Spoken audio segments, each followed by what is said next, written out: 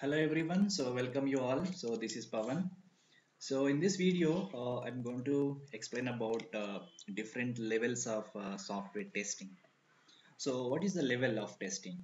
So normally when you perform a testing on the real time, so we need to follow certain levels. So for example, uh, developers and QA. So there are two teams are working on the software. Let's say one side we have a developer, the other side we have a QA, so or testers. So as soon as the developer, the main responsibility of the developer is to develop the software, right? So he has to develop the software by writing the code. And then the QA responsibility is to test the software, right? Both are currently working on this software. So here the dev point of view also, once we have written that code, they will also do certain kind of testing at their level. Okay, so they will conduct testing on the programs level. Each and everything they will test internally. So again, from the QA perspective, we don't know what the dev have written the code inside it, but we will get only the integrated software we call as a build. So we need to conduct a complete testing on this particular build. We can't see any code which is written by the developer. Okay. So here, developer side, they will do certain kind of testing called as a unit testing. They will perform and integration testing will be done. And from the QA perspective, we'll do a system testing and also we'll do UAT testing, user acceptance testing, and so on. But these testing should happen step by step, like one after another. So as soon as the software, the basic thing or basic build or program is ready, the first thing will start, the basic testing will start from the developer. There's a unit testing. And then they will integrate multiple modules and they do integration testing. And once they give the build or software to the QA team, we perform system testing or UAT testing. So let us see what are those levels and what are the type of testings we do as part of those levels. Now here we call them as a unit testing, integration testing, system testing, and user acceptance testing. So these are the different levels of testing.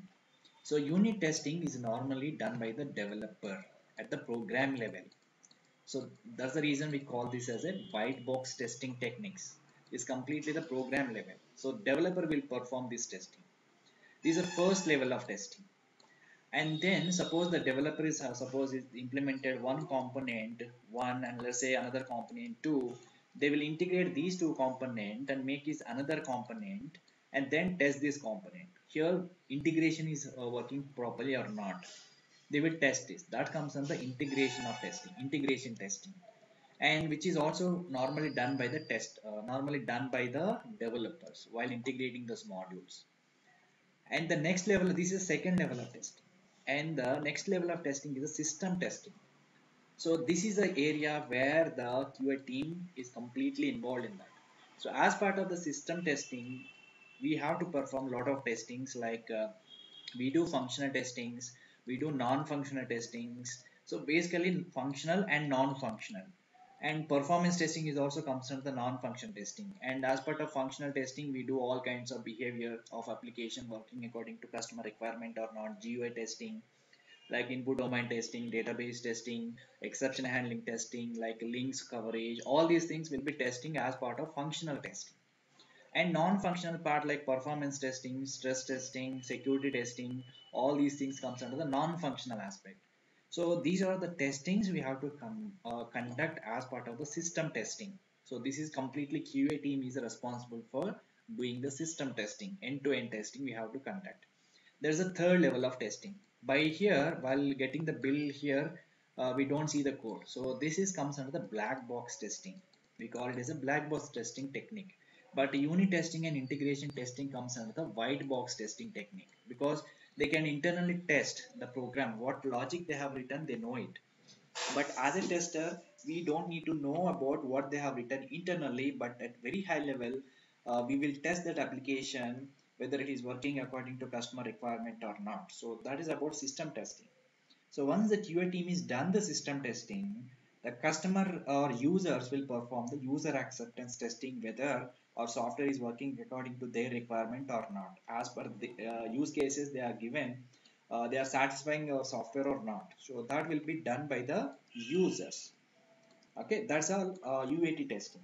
So the first level of testing is unit testing, and the second level of testing is integration testing. The third level of testing is system testing, and where actual QA team is involved. And the last one is a user acceptance testing, or the users will perform this testing, and then the deployment will happen. That's the last stage. Okay, so in the next video, I'm going to discuss each and every testing in detail. So thanks for watching this video. So please subscribe my channel to get more updates on this. So thank you all.